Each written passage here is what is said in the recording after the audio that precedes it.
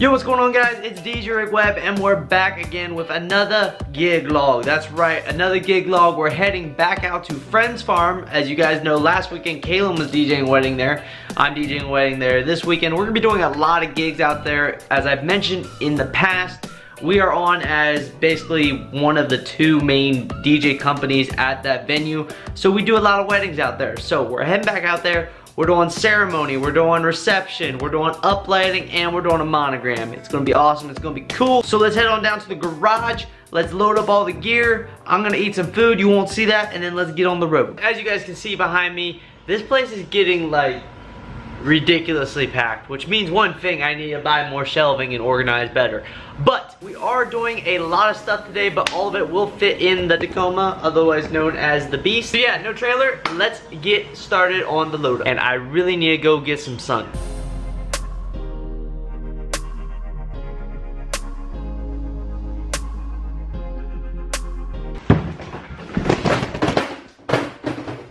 I don't know if that was on footage or not, but this whole thing, this was up here, fell, which then hit this table, which then this hit. So, I don't know. Oh my god, did it break my camera too?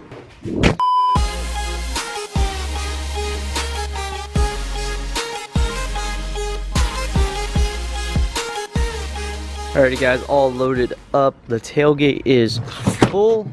Yes, we are using the Avantes today. And this is how much is in the back seat. Again, not much. Still got room for a passenger. And that's where my personal bags are gonna go. So plenty of room. Let's get on the road and let's get out to Friends Farm and get this ceremony, reception, uplighting, monogram all set up.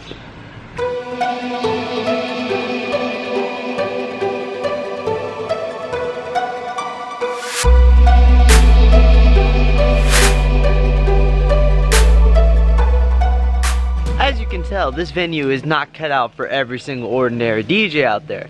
You kind of need a 4x4 to be able to get down in here. Alright, it's somewhat raining right now, but let's get loaded in.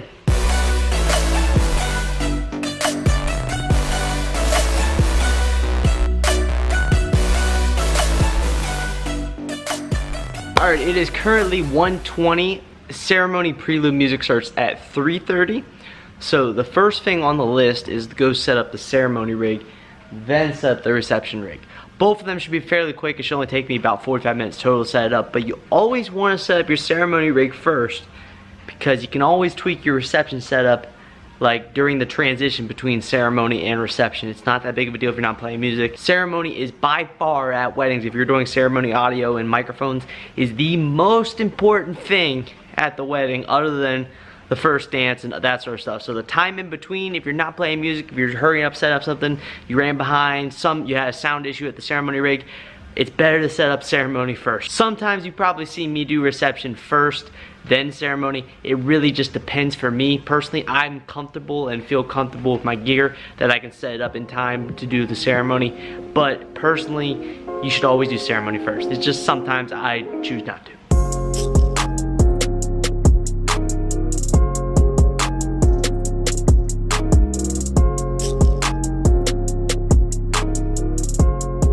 Right now we're pretty much at the mercy of the weather, and the rain is actually picking up right now, so I'm not moving my speaker out to where it normally goes yet. I am going to run my XLR cable over there just in case, but for now the speaker's going to stay right here.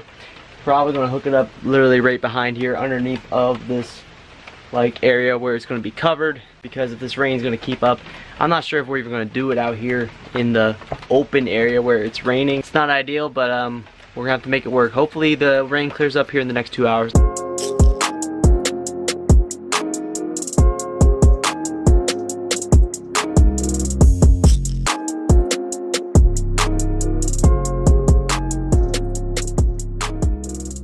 Alrighty guys, just did a little bit of a goof around session, mixing for the last 10 minutes there, making sure everything's good to go with the SZ.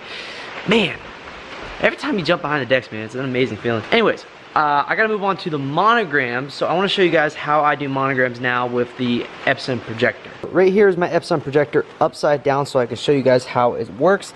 If you guys want to know, this is an Epson model H474A. Attached to it is this plate. So this plate right here bolts on. This is a universal plate. which allows you to connect it to this universal tripod adapter. This just screws in right here, and then all we do is we put this on top of our gravity stand, and then we turn it on and we're good to go. If you guys are interested in picking this up, it's from Colorado Sound and Light. I'll leave a link down below, as well as you can use promo code Rick and save yourself some money if you're interested in that. The way we do monograms is we put a PNG file that is a transparent background with a white logo on a little thumb drive like this one right here. And all we do is we plug this thumb drive into the back of the projector right here. Then all we do when we boot it up is we select that file, and you're good to go. That's all you have to do. I do not actually create my monograms, I actually purchase them. I go through projectorgram.com, so I'll leave a link to them down below. They don't sponsor me or anything, but I do like projectorgram.com because they have a secondary website that just shows all the designs that they have available, both animated monograms and normal monograms. So you send your client that link to that page, and it doesn't show prices or anything like that. It just shows all the monograms, all the categories, and they can play around with it and see what monograms they want. They send me the name of the thing, I plug it into my order form on the actual projectorgram.com site, and I order my monogram. It takes about 2 to 3 days to get your monogram. They send you like 5 different files, so different sizes. So you got a small one, medium, large, and that's good because when you're using a projector, you got to project long distances and short distances. Yes, a projector has zoom, but it's also nice to have varying sizes of actual files so that you can have high quality when it's zoomed in and zoomed out. So I'm going to put the mount on here, and we're going to put it up on the gravity stand, and we're going to shoot off the monogram. One thing I didn't point out is there's actually a lever back here, and you just loosen this lever and it allows you to tilt this in any sort of way, and then you just tighten down the lever and it stays right where it needs to be. And then for the gravity stand, you just obviously unscrew it and you lift it up. Very simple. Alrighty, and as you can see, all of the uplighting is done. They wanted red, and wow, look at that monogram. Look at that. So, we're all done. We're all set. And one thing I gotta say, these elements, dude, I should have not bought these first because it makes life way too easy. Way too easy. I don't want to go back to normal wired parts ever again. These things are so easy, and with the wireless DMX, it's so nice. So, let's take you on a quick walkthrough of all the equipment that we're using. I do believe we're going to be moving the ceremony up here, which is going to take a little bit of tweaking on my end, but we'll make it work. Starting with the monogram, we got the Epson projector up top with the Colorado Sound and Light adapter on the gravity stand. Then around the outside of the room, we have 10 element hexes doing a nice red uplighting. There is our monogram. Speakers today are 2 Avante A15s.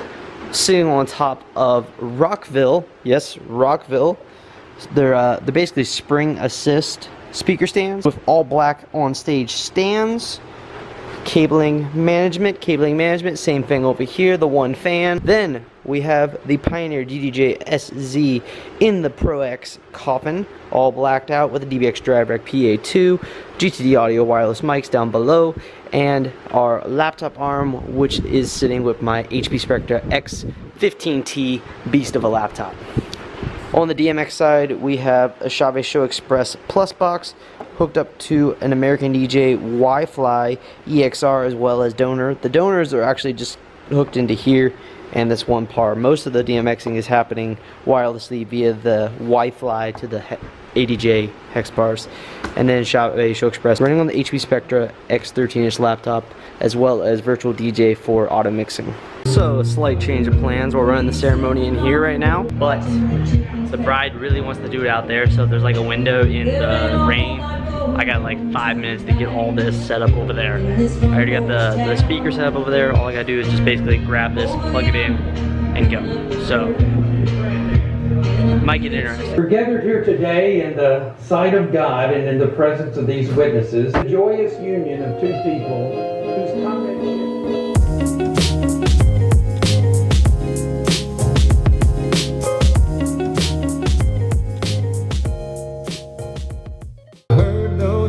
Singers singing about how they can love deeper than... Introductions, everything went great.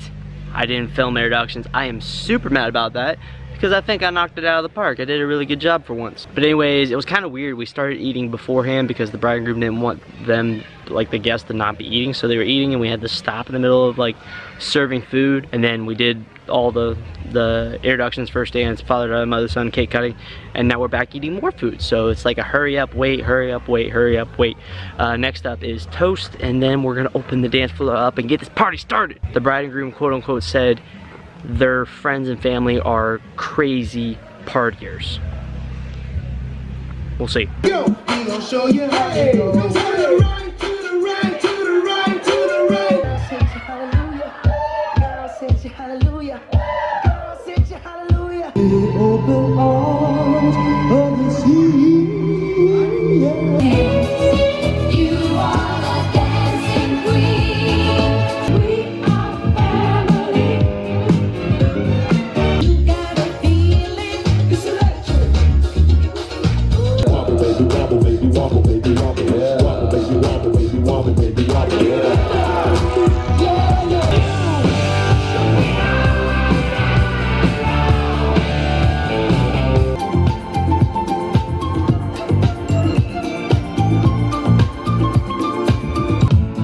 Honey,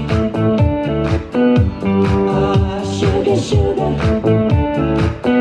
Wobble, baby, wobble, baby, wobble, baby, wobble, yeah. Wobble, baby, wobble, baby, wobble, baby, wobble, yeah. To the wall. To the sweat right down in the fall. Riding on a horse, you get with your Porsche. I've been in the valley, you ain't been up off that porch now. Charlie had the jeans with the fur, the whole club. Alrighty guys, that is a wrap on this wedding gig log out at Friend's Farm. Somewhat of dancing, somewhat not of dancing. A lot of people were hanging out at the bar, drinking down there, including the bride and groom, which is always challenging. But I never hide anything from you guys. This is just one of those events. But anyways, bride and groom happy. I'm tearing down right now.